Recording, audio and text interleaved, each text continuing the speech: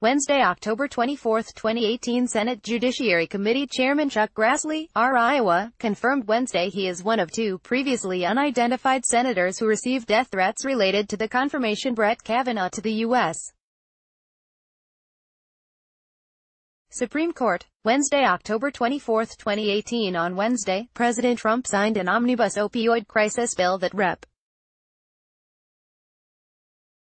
Greg Walden, R. the bill's author, called the most significant congressional effort against a single drug crisis in history, known as the Support for Patients and Communities Act. It's a conglomeration of more than 60 bills that appropriate billions of dollars to a plethora of House Energy and Commerce Committee actions. Just in time for the midterms, some congressmen can now say they addressed the opioid crisis, but given that the bill bolsters many prior and dangerous interventions, we should only expect the crisis to get worse because of it. Wednesday, October 24, 2018 Sen. Ted Cruz lead over Democratic challenger Rep. Beto O'Rourke is widening, according to one survey. Wednesday, October 24, 2018 In the age of President Trump, I regard polls and pollsters as irrelevant and useless. Ever since Donald Trump announced his presidential campaign, the Washington establishment continually got it wrong at every turn. Wednesday, October 24, 2018 The top Democrats on the House Armed Services and Foreign Affairs Committees want a briefing from the Trump administration on its plans to withdraw from a Reagan-era nuclear arms control treaty. Wednesday, October 24, 2018 Anthony Scaramucci, President Trump's short-lived White House communications director, said his former boss could have done better in his initial response to the explosive devices delivered Wednesday to news outlet CNN, former Secretary of State Hillary Clinton, former President Barack Obama, and others. Wednesday, October 24, 2018 President Trump has signed a wide-ranging bill into law aimed at reducing addiction and deaths from opioids, an issue his administration has called a public health emergency.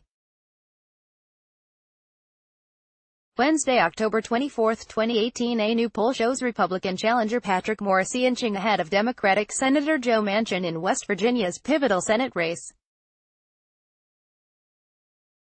Wednesday, October 24, 2018 The Interior Department on Wednesday approved what would be the first oil and gas production facility in federal waters off the coast of Alaska, part of the Trump administration's effort to expand where the U.S. produces fossil fuels. Wednesday, October 24, 2018 President Trump condemned the mailing of pipe bombs to his political adversaries Wednesday, and vowed to bring those responsible for these despicable acts to justice. Wednesday, October 24, 2018 The task of containing the fallout over Saudi Arabia's murder of a dissident and Washington Post columnist has fallen to a man who was once himself a fixture, even a playboy, in Washington's social circles. Wednesday, October 24, 2018 Tallahassee Mayor Andrew Gillum is ducking accusations of public corruption and calling out racism ahead of a critical final Florida gubernatorial debate Wednesday. Wednesday, October 24, 2018 Rep. Maxine Waters, D. Caliph, appears to be the latest intended target in a series of mail bombs sent on Wednesday. Wednesday, October 24, 2018 The president would do well to make a message against the bombings and political violence a central theme of his popular rallies. Wednesday, October 24, 2018 We live in extremely partisan times when blame is placed on the whole for the actions of a few.